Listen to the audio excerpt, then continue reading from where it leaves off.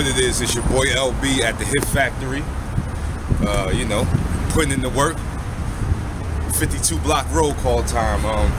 We got to talk about the brothers that's putting in good work for the movement. And I haven't met the brother yet.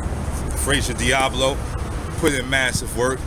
You know, he's out there with Lawrence Tate, Ludacris. You know, they did a show for BET. It was on Empire. Ludacris threw up something on Empire. And the brother Frazier is just pushing it. And I love his work. I love what he's doing. I love how he's throwing the movement out there and all the work he's putting in. So we have to salute Mr. Frazier Diablo. Salute.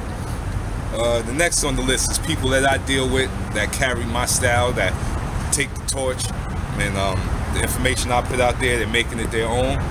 So if you in UK, you gotta look at my homie Think the Professor. The man is a well of information, a thesaurus of 52 block information. Check him out.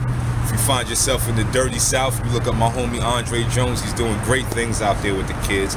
Can't wait to get out there and rock with your homie. If you're in Florida, you look up my man JR, Team G Man. Holding me down crazy, man. I love his work. You know, if you're in Florida and you're talking about fighting, my man JR is putting the 52 right in your ear. If you go up the Swamp Road, you gotta check out my homie Peter K. This man's another one. Information is deep, his focus, you know. He's opened my information on things I already know, but technical words, superior colloquialists, and all that other stuff. Got that from Peter K.